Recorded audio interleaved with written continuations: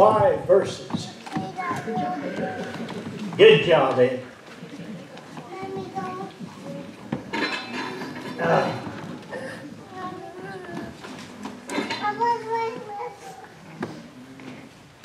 Good to see you. Everybody. Good crowd today. Anybody in here need exercised?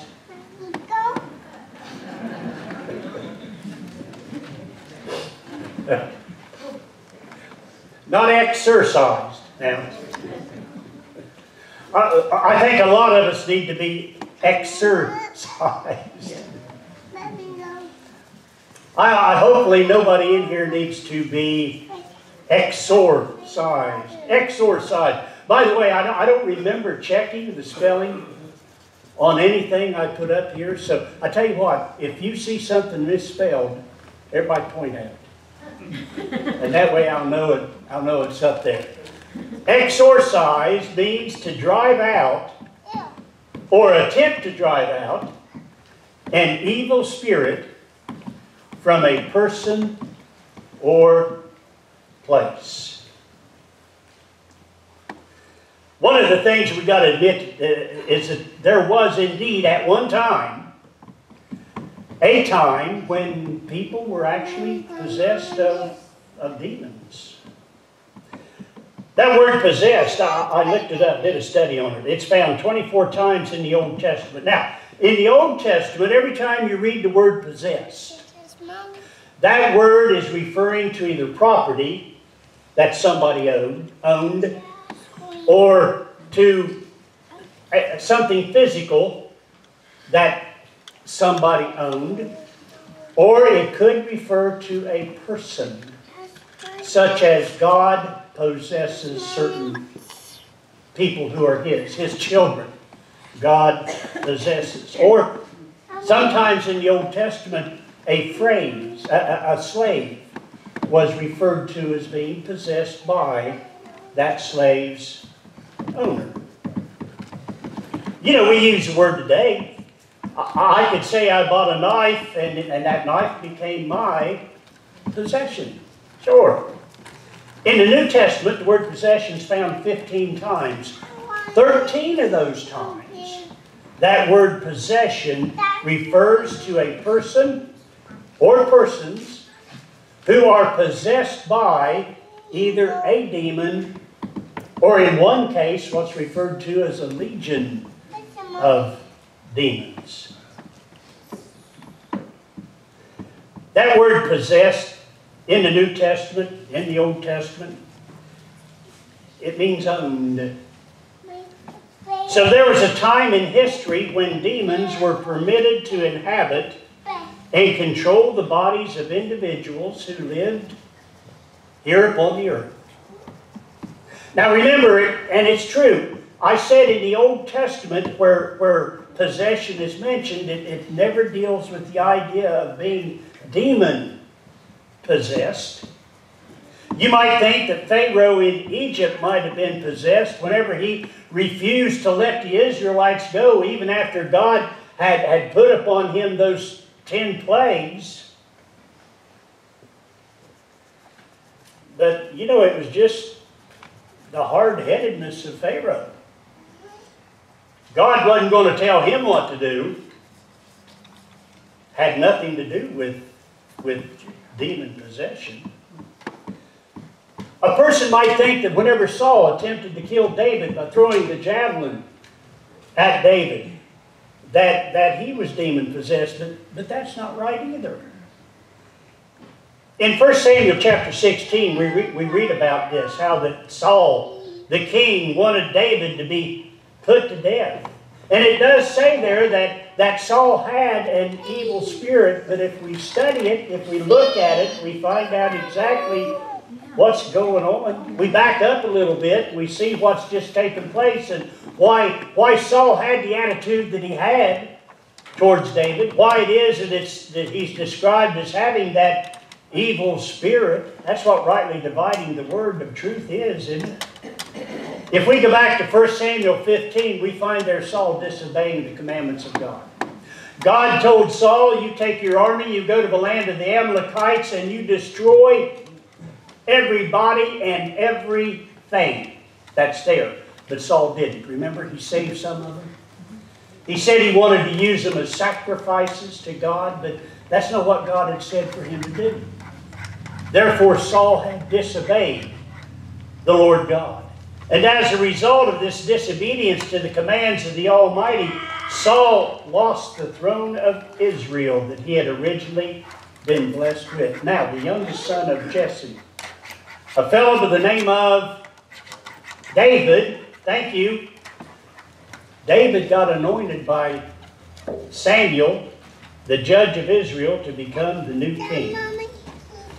And whenever David was anointed to become the new king, even though Saul was still considered as king, we see a whole new attitude exhibited by Saul.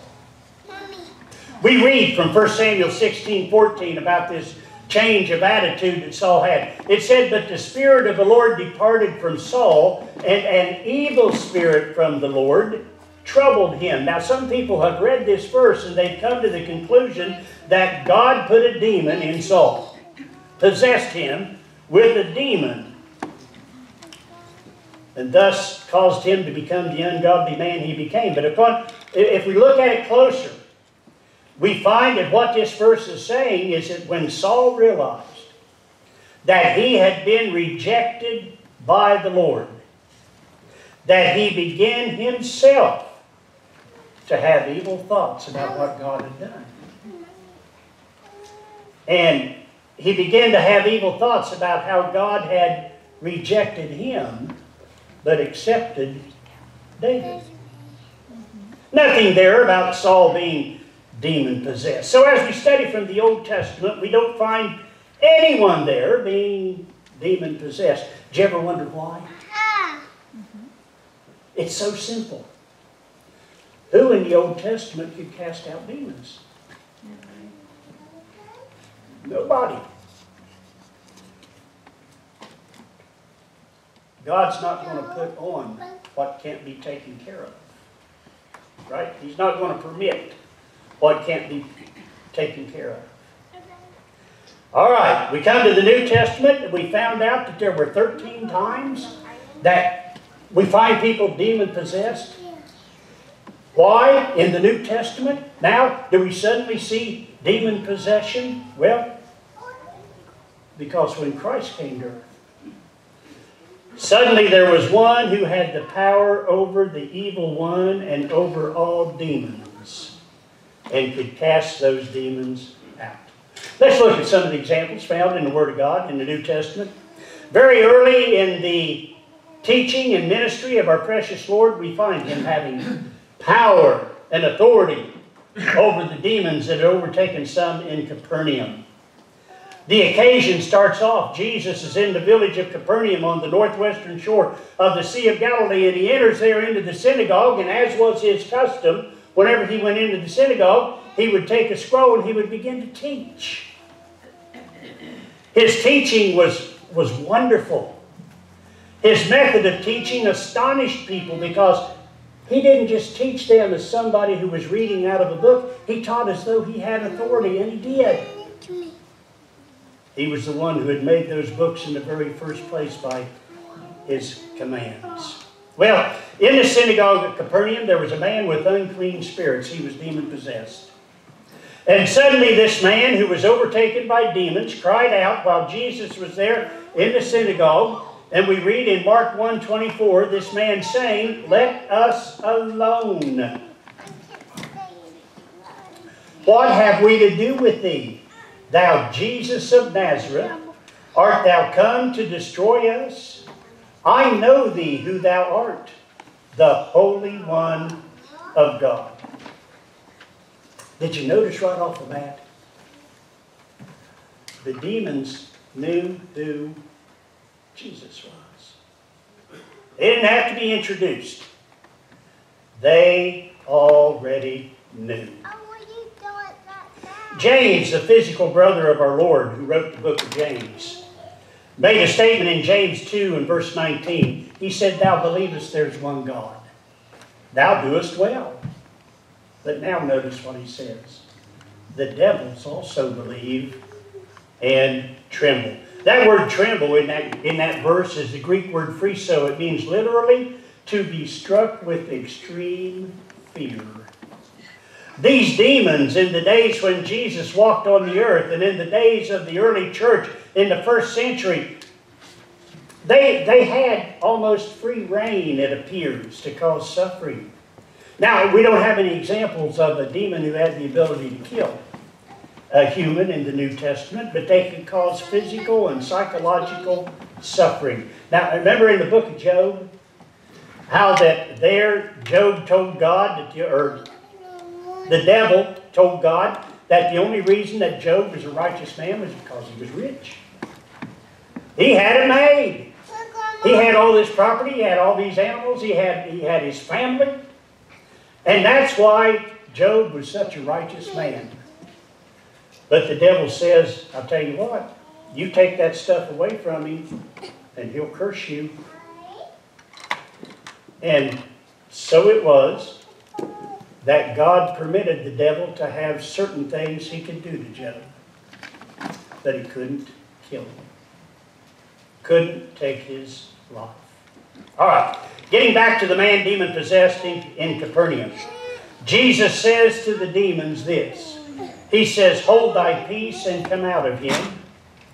I want you to notice the results found in Mark 1:26. When the unclean spirit had torn him and cried with a loud voice, he came out of him. I looked up that word torn. That's not a word we usually use whenever we talk about a person's, what they're doing. That word torn in the original language means to convulse or to bend out of normal shape. In other words, whenever people looked at this man who Jesus cast the demon out of, they recognized that something was going on. It was obvious something was happening to this man. The devil was leaving and was leaving by the authority of the Lord, who has power over demons. Now, don't you dare go home today and say, preacher says there's people demon-possessed today. I'm not going to say that. And I don't believe that. I'm just using these as a part of our lesson to bring us up where we need to be. Let's look at something we saw earlier. We looked in the book of James. The devils believe. The devils believe and tremble. They know who Jesus is. They know who the Father is. Somebody might say, well, why then, if they know, why don't they attempt to change and become followers of the Lord? Well, consider this. How many people do we know today who truly believe in God? That there is only one God. That He has a Son, Jesus, that the Holy Spirit, all of them are part of the Godhead. How many people today truly believe in God, believe in the power of God, accept that Jesus died for them upon the cross, that they could become Christians by being obedient to the words of Christ, by being baptized for the forgiveness of sins, and have that wonderful home in heaven waiting for them if they would just be faithful here upon this earth? How many people believe all those things but don't do anything about it? Yep. A person who has that type of faith and doesn't do anything about it, you know who else has that type of faith? Yeah, the demons do. The devils do. Well, Jesus could do what none other could do. He could cast out demons. That's why we don't read about demon possession in the Old Testament. Nobody could cast them out. God's not going to leave us helpless. He's not, as long as time lasts. So on that Sabbath day in the synagogue in the city of Capernaum, and then later on the same day in the city of Capernaum, and on the next day in another village that is unnamed in the Bible, our Lord worked casting out demons from those who were possessed or controlled by them. He and He alone could do that at that time. In Mark chapters 4 and 5, we read of a wonderful, beautiful happening. To begin with, Jesus and His apostles are on a ship. They're on the Sea of Galilee. The Sea of Galilee on the northern part of Palestine. They had started out on the northern shore, and they were traveling in a southeastward direction. They were heading toward the land of the Gadarenes, or sometimes called the land of the Gergesenes. It was on that trip, on that journey, that Jesus had laid himself down on a pad, and suddenly a storm erupted, and the storm got so bad, the wind got so bad, that the waves were actually coming into the boat. And the apostles begin to be afraid, thinking they might sink. So they go and they wake up Jesus, and they say, Master, carest thou not that we perish? Well, Jesus gets up, and he rebukes the wind. And he says to the sea, Peace, be still. And the wind ceased. Totally, there was a great calm. They make it over to the land of the Gadarenes. Jesus and the apostles are immediately met there by a man with an unclean spirit who had come out of the tombs. That word tombs is an interesting word. You know, words change in meaning over time. They do. Originally, the word translated as tomb meant any physical thing that reminded a person of one who had passed. How many of you have something at home, and whenever you look at it or you pick it up, it reminds you of somebody who's no longer with us? Well, originally that would have been called a tomb. That's what the word tomb originally meant. Then in time, over the years, the word became to mean a stone or a monument that was placed over where a body had been buried. And then again, in time, the word changed in meaning to mean the actual spot where the person was interred. A graveyard, we would call it today. Well, here was a man who dwelt in a graveyard. He came to meet Jesus. Man had supernatural strength as a result of demon possession. He had been chained. He had fetters around his feet. But he broke the fetters and he broke the chains. No one could control this poor man. Day and night in the mountains and in the tombs, crying and cutting himself with stones. But when he sees Jesus, he runs to Jesus and worships him, the Bible says. He fell at his feet. And this poor demoniac cries out with a loud voice and says that which is recorded in Mark 5:7, What have I to do with thee, Jesus, thou Son of the Most High God? I adjure thee by God, that thou torment me not. This demon-possessed man simply implores, begs the Lord.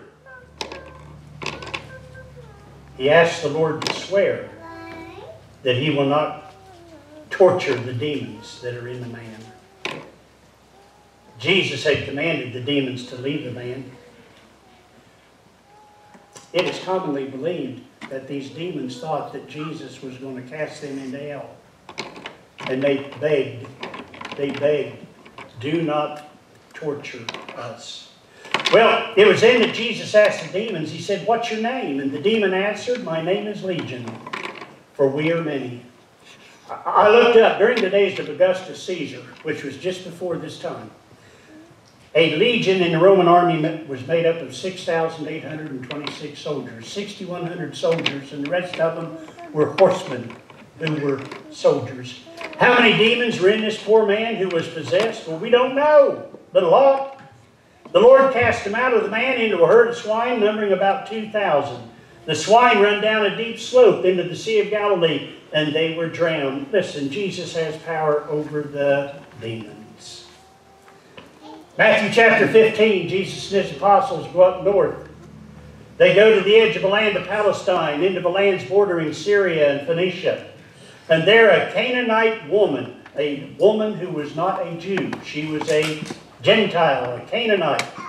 She had a daughter who was demon-possessed and who had been suffering terribly as a result of this demon possession. And to this woman, Jesus said, whenever the woman came to Jesus and asked him to heal her daughter, Jesus said, it is not right to take the children's bread and toss it to the dogs. Jesus had been sent to the tribes of Israel. Here was a non-Israelite woman asking for help. But note what this woman who had faith in Christ said, as recorded in Matthew 15:27. She said, yes, Lord, But even the dogs eat of the crumbs that fall from the master's table. Jesus said, "Woman, you have great faith," and granted her request to heal her daughter. Jesus came, and all, Jew, Gentile, woman, man, rich, poor, can take advantage of Him and His sacrifice. Well, listen, demon possession doesn't exist today. We might see people and think they are, but they're really not. They're just mean people. There's nobody today who could cast out those demons, so God would not permit them to take over a man's body today. But in a sense, man does permit the devil to control him. I'm going to finish today by reading from a passage found in the New International Version. Romans 6, 16 and 17. Hear these words, written by the inspired writer. "Don't you know," he says, "that when you offer yourselves to someone to obey him as slaves, you are slaves to the one you obey. Whether you're slaves to sin, which leads to death, or to obedience, which leads to righteousness. But thanks be to God, that though you used to be slaves to sin, you wholeheartedly obeyed the form of teaching to which you were entrusted. You've been set free from sin and have become the slaves to righteousness." You know, everybody here today is enslaved. We're all slaves. We are either in slavery to, controlled by, obeying the devil, or we are enslaved to, controlled by, obeying the Lord.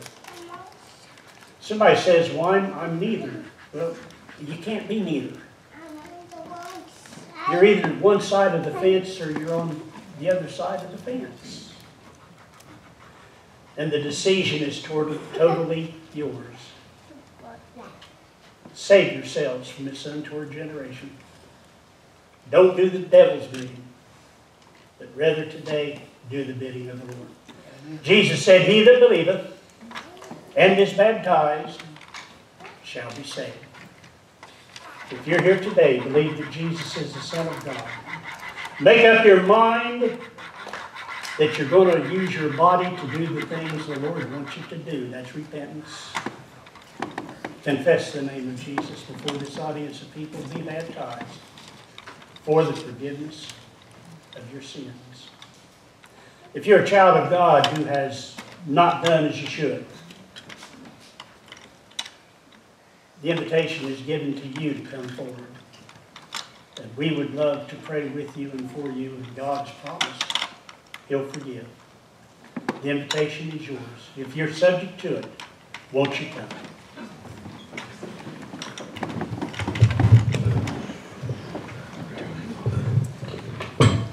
There's a stranger